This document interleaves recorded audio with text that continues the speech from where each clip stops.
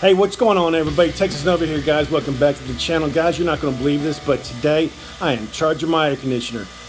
Let me show you what we got.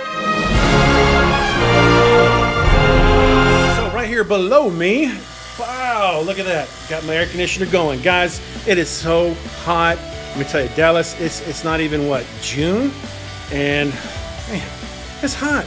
It's 95 degrees, man. And right in this old car with no AC, no vents, no nothing, no air blowing, it's hot. So all I got now is just my wing vents right there. Right there. That's all I got. But anyway, guys, let me get this camera flipped around. Let me show you what we got here with this noise going on. There you go. It is going. It is pumping. I'm going to do a triple vac. My neighbor was gracious enough to send me a bottle of nitrogen and his vacuum pump. Since my vacuum pump, that dog pile right there, it went to pot on me. But kind of give you guys a breakdown of what we got on the guts of the car. As you guys can see right here, this is the brains of my my LS3 right there. I do got the inside the fender well. If you guys may have already seen some pictures, you don't know, you don't see that. Everything is tucked up underneath there. That right there is my transmission computer box, or my brains, whatever you want to call it. That is up against the firewall. You don't see that either. Now, my bulkhead, this did come from Restomod Air. I wish I hadn't got that. That is a beautiful piece. It is what it is, but that is meant to be shown off. It is pricey, but anyway, there was that hole there where the fan motor went in. I needed to close that off. I didn't know. I wish I could have just welded that off and got me like a $30 bulkhead, but I didn't. This right here was like $300. I wish I hadn't paid for it, but it is what it is. So these are all my hoses. These are going to be run inside of the fender well and my heater. My heater hose is here. These will be tucked up in there. I will not be hooking these up in the summertime because I don't need it. That's it right there. That is you need that. You need that piece right there. If you do not hook up your heater, you cannot just cap those off. Per GM, they said it will screw the motor up. The internals. Don't ask me how. I don't know. I just read it. Per GM, you need this little loop around hose for your water pump. Boom. Enough said. So I am going to do a triple vac, and as you see, I am down to 30 microns. There is my nitrogen right there. So boom. I did like a dummy. I could have had this already done, but my two heater hoses right here, I had this one under here. So I was like, why the hell do I have a freaking vacuum leak? And that's what it was right there. So, but luckily I went ahead and switched out because one of those gaskets, those little rubber O-rings, was bad. I did rip it because I did get it down too tight. So, but that is fixed, that is ready to go. So now let me show you what we got on the inside here, guys. Let's go on inside. Right, this is it here. This is my AC unit right here. I know you really can't see much with all my vent tubes, but that is it right there. That is from Restomod Air. Good company, good young company that's starting out and trying to carve their way in the air conditioning aftermarket world.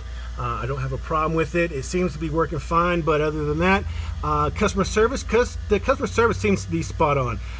Anytime I kind of call them, bam, they're Johnny on the spot helping me out. So you guys may be wondering what all this is here. This is my keyless system. And get focused right there. That is my Go Keyless. That is for my digital guard dog for my start and stop right there. And Old Faithful here, Dakota Digital. Love me some Dakota Digital. Man, if you guys don't have Dakota Digital, you got to get it. And that is that right there. Beautiful piece, beautiful. So I do got to mount that. I do have it off because I didn't want to mount everything. So I didn't want to mount anything just yet, just in case till I knew that there wasn't any leaks or anything. It'd be kind of stupid to tuck everything back up in there and say, oh shit, I got a leak, and then, you know, old bulkhead on the inside is leaking. I got to take everything back out. Trust me, it's a pain in the ass. So, but I'm gonna do a triple vac on it. And oh, let me show you. Before we start, I did go ahead and order me a vac and a manifold combo set off of Amazon. So check it out.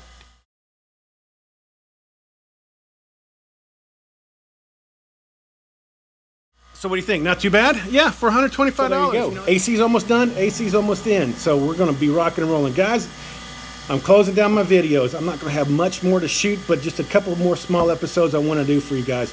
One of them is going to be my TPMS that I bought off of Amazon. I loved it. I'm going to do a video on that. Still working on just a little bit of quirks, so I want to make sure I get the information to you and get it to you right. The other one is my gear vendor. Guys, I love my gear vendor. If you don't know about gear vendor, it's an automatic under overdrive that splits your gears. If you got a 4-speed, 3-speed, 2-speed power glide, 4060, 4080, whatever, 4-speed, 3-speed, like I said, it splits your gears. So essentially you will have 8 gears if you have a 4-speed.